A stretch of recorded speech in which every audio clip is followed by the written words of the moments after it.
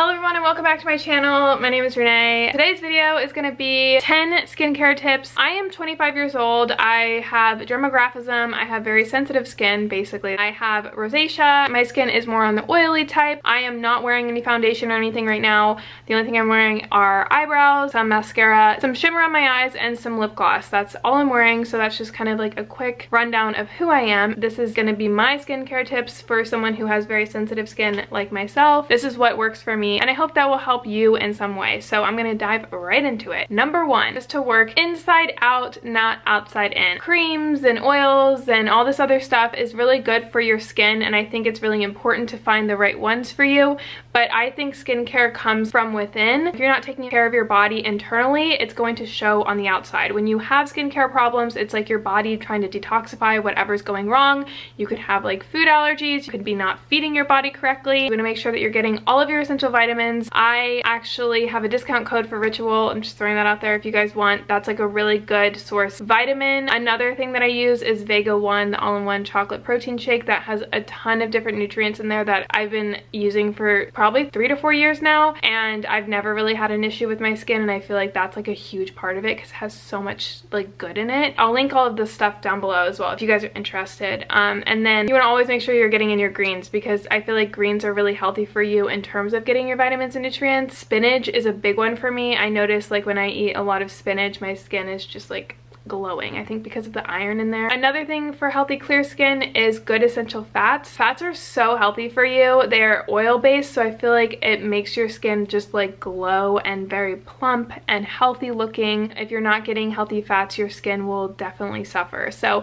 healthy fats to me include like avocados, fatty fish. Another thing is antioxidants. So antioxidants are really, really important in terms of having healthy skin while you're aging. It helps decrease wrinkles and make your skin again just have like a glow and like a radiant shine to it. So a good way to get antioxidants is through berries. That's like a really easy and yummy way to get them in. Also, lots of water. Hydrate, hydrate, hydrate. Everyone says this, but everyone says it because it's true. When you don't drink water, your skin gets dehydrated and it becomes very thin and bumpy and red and just not healthy. Like you're literally dehydrating yourself. And that includes limiting your alcohol intake. I find when I am drinking more, my skin will get again very thin and dehydrated and not as plump and healthy looking. And then I also get more like red tones because I do have rosacea, so like my redness will kind of flare up. You want to make sure that you're putting in quality nutrients into your body. If you're investing in a product, you're also investing in your health. So when you are, you know, eating especially animal products, you want to make sure that you're buying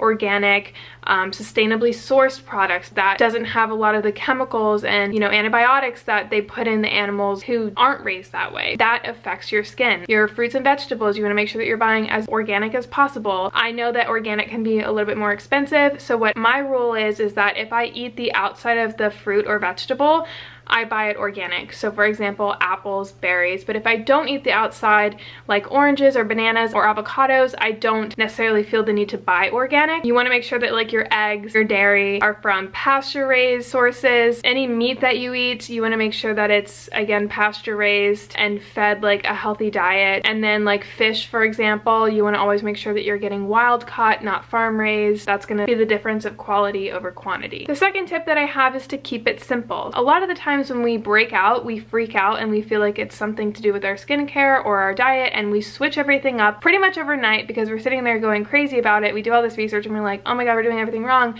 and then you switch it up like crazy. Keep in mind, when you switch things up, your body will react because you're doing something different. So any extractions that you have, like that come out like pimples, that's your body literally detoxifying itself. So pimples aren't necessarily a bad thing if they're happening, especially after you change any product, like a makeup product or a skincare product. That's just your body kind of like getting rid of the toxins and stuff. So a lot of people, when they get facials, for example, like they'll break out the next week or something because they're detoxifying and they're extracting all of those like toxins from your body. People freak out and then they like change up their routine or try a new product and they break out and they think, oh my god, this is making me break out, and then they switch again and then they break out more and then they switch again and they break out more and then they go crazy and stress themselves out and just create an ongoing problem. When I use my makeup, I tend to stick to the makeup products that I use. I don't change out my foundations ever. I use the same bronzer, I use the same blush, I use the same highlighter, same concealer. I don't switch up my routine very often. And if I ever do, yes, I'll probably break out a little bit.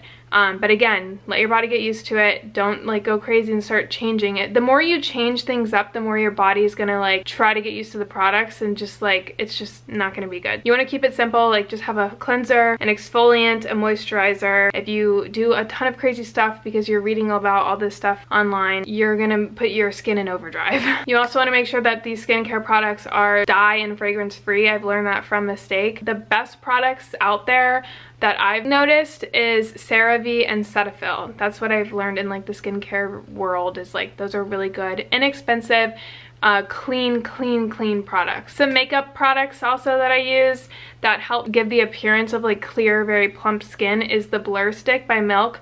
That is just like a stick that you put on your face, and it kind of just primes and gets rid of like any excess pores showing, so it makes your skin look really smooth and plump without looking greasy. If you ever have done like Facetune or anything like that, and you do like a little blur effect to get rid of any extremities or anything like that, that's what the Blur Stick does. It kind of just like evens the skin tone and makes your skin look like one fresh blur. Another one is a highlighter that I use. It's a shimmer. It makes your skin look so glowy. I put a little bit underneath my eyebrows, on my eyelids, and then on my cheeks, nose, and upper lip, and that'll just give you like a very dewy, glowy look, again without looking super greasy. And it's a cream that you just rub on your finger, so it's so simple to put on, and it just kind of like glides into your skin. It's really nice. In terms of lips, I've been using this lip plumper by Nugent, and this stuff makes my lips so plump and healthy looking. It also stays on so long, like so long. I can literally keep this lip gloss on for hours. It's very thick though, so if you're not into thick lip gloss, probably not for you, but it just gives me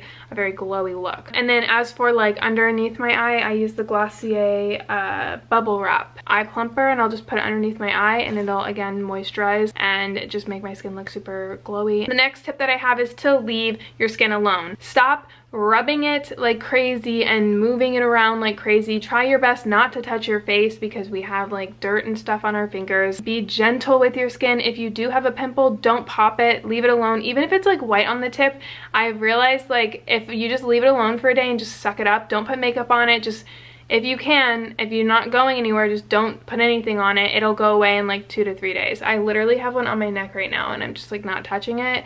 I find when I do touch it, I get more pimples in that area, and or I'll also get scarring on top of it, so it's just not a good thing. So just don't touch it, leave it alone. The fourth tip that I have is to reduce your stress. A lot of the times when we're stressed out, we get more acne. Reduce your stress intake by, you know, working on your wellness. Try not to like go extreme with it. A lot of times, especially when people are dealing with acne, I see that they are so focused on it, and there's always thinking about it, always talking about it, which creates more stress, and I feel like you get like stress acne from that. So if you are dealing with breakouts and stuff, try your best to kind of just leave it alone and don't obsess over it, because the more you obsess over it, the more you're stressing yourself again internally, which is gonna again affect your body externally. For example, like you don't have to have like a perfect skincare routine.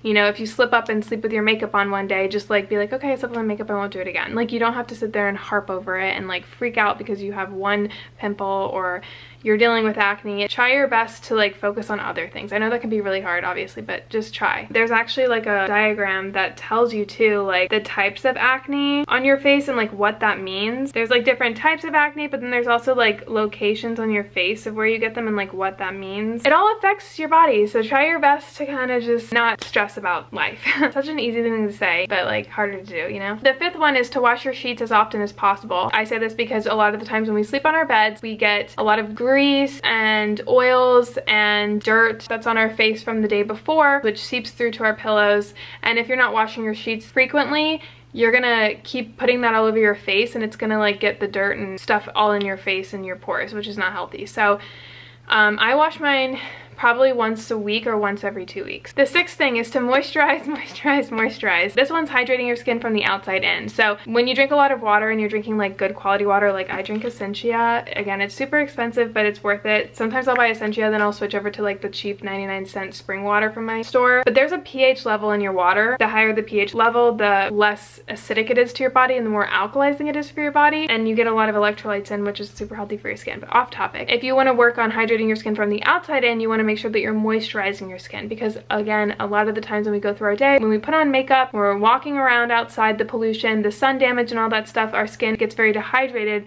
and very dull and not healthy. The texture is off, and the more that you moisturize, the more that your skin like replenishes its vitamins and nutrients from the outside. The number one moisturizing cream that I use that I've noticed a huge drastic change in my skin is the CeraVe moisturizing cream.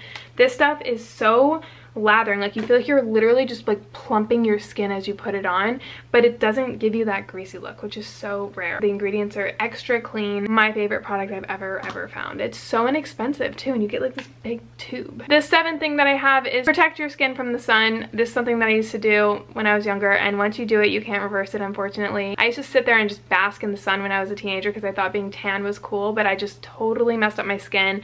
I had like sun damage all here on my nose. It makes your skin so bad. Like you get sunspots, you can get, you know, veins here. I have some veins here on my nose, and again, it makes the texture so bad, and it's not as young looking skin. The more that you put yourself in the sun, the more you age and the quicker that you age. So this is super important. I use the Glossier daily sunscreen. I'm from Florida, like I know sun, and I've been in the sun, so just trust me on this. Sunscreen is very greasy, it's very thick, it often smells like sunscreen. I hate sunscreen, but this one is really nice because it goes underneath your makeup and it's made for everyday use, so it's not like this thick lathered like oily greasy texture. You can't even tell that you're even wearing sunscreen. The eighth thing that I have is laser treatments. So with my sun damage, I had a lot of sun damage here and up on my forehead area, and this is more for cosmetic looks. I don't think it does anything to the actual damage of your skin. I went to a dermatologist and she had recommended IPL treatment. Obviously you want to talk to like multiple doctors, make sure that this is the right treatment for you, but for me, the sun damage that I had, the best option was the IPL treatment, and my skin was so smooth after. My redness went down, the texture of my skin improved, and I no longer have these like sunspots on my face. The ninth tip that I have is to do your own research. I realized that when I go to dermatologists who have a specific brand or a specific skincare line, they will only sell those products. Now, obviously you're going to trust a dermatologist more because they are doctors, like they study this, and I'm sure if it's their own skincare line, they've put a lot of research and thought into that product, and they're probably very passionate about it, but everybody's skin is very different. So what works for you might not work for others, and there's a difference between certain dermatologists who just want to sell their product. I've noted the more different types of dermatologists that I went to, the more I could like narrow down my own idea of what I want to do with my skin, and I can see a little bit of what everyone is telling me. A very good YouTuber that I recommend if you're looking for skincare stuff, he is amazing. Like all his videos, like he literally studies the ingredients, is Hiram, and all his products that he mentions are very affordable products and they're very clean. He's not trying to sell it. A lot of his stuff that I've watched is not sponsored, and I trust it more. So be careful like where you're getting your research from. Make sure that you go to a doctor, make sure that you're, you know, taking in a little bit of what everyone's saying, do your own research and gather your thoughts onto what you think works for you, and then go from there. Just from personal experience, I've done some stuff where I like bought products or thought products were okay when really it was just a high priced item and